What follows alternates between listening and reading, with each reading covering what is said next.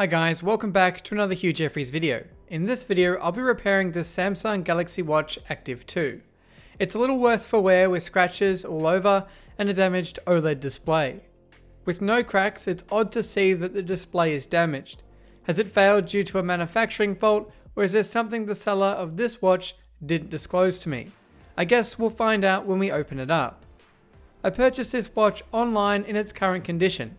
Like many of the things I buy, it came literally thrown in a parcel.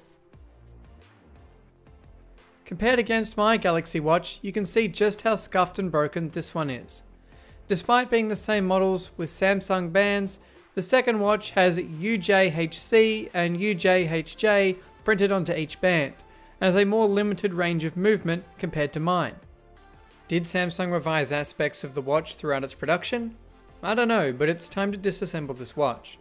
Unlike the Apple Watches I've repaired in the past, the Galaxy Watch opens from the back.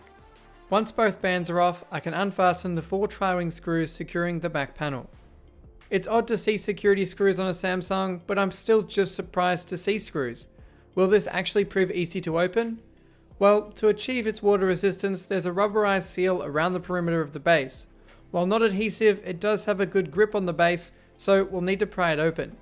Using a few plastic picks and a jimmy tool did the job. But before lifting it all the way off, there is one cable beneath that I need to unplug. And with that, we're now inside the Galaxy Watch. That was a simple, low-risk opening procedure.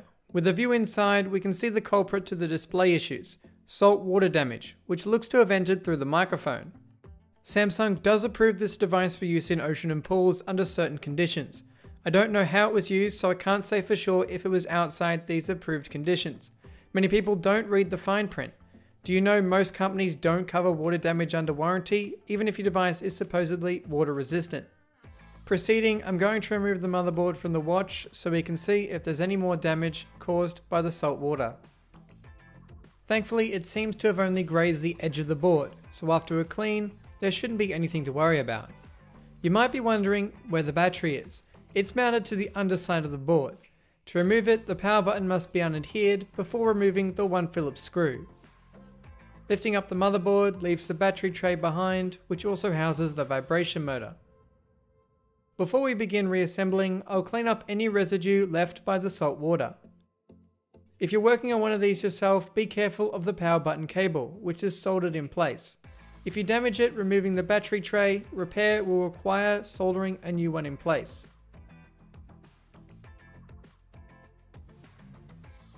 Of course, to fix the watch, we'll need a new screen. I ordered a new Samsung replacement part for 120 Australian dollars. That's quite pricey for a 4.4cm screen, but it's a third of the price of a refurbished display for a few-year-old Apple Watch. The Galaxy Watch display comes attached to a new frame with buttons, microphone and speaker already installed. Having the watch open from the back proves much more repair friendly, as there's no risk of damaging the display trying to replace the battery, and if the screen does need a replacement, it's still really easy. All I need to do is drop in the motherboard and connect a few flex cables.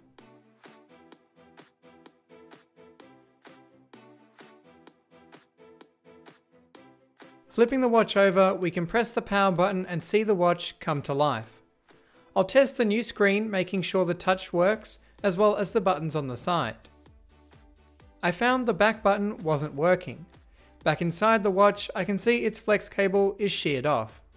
I didn't think I could have caused this, and looking back at when I took the screen out of the packaging, you can see it's missing here too.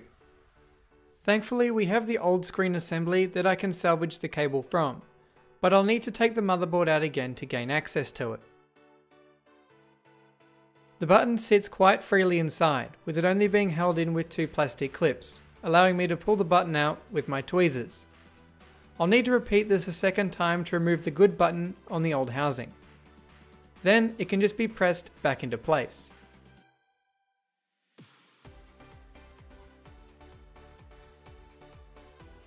Crisis has been averted. Thankfully, it was something simple that I could just swap across, and the main display cable wasn't the one that had been damaged.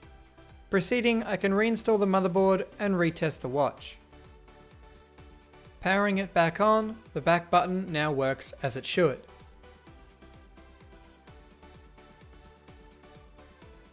Proceeding, it's time we got that back panel reinstalled.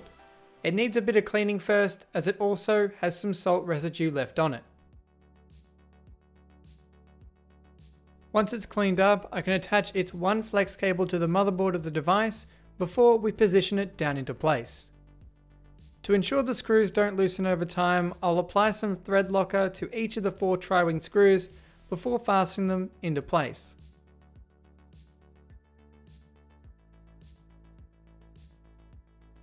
With the watch back in one piece, I can remove all the plastic protective film covering the edges and front display panel.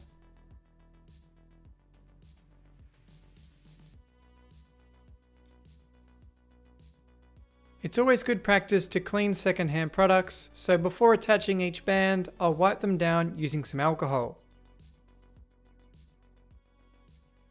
After the 2 bands are attached, we're done. So this is it, the Samsung Galaxy Watch Active 2. Despite its size, it's really easy to work on. Battery and display repairs are just as easy as a Samsung smartphone.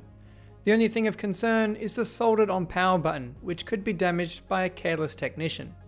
And on that note, this has been a Hugh Jeffries video. If you like what you saw, hit that subscribe button and consider checking out the smartwatches playlist for more videos just like this one.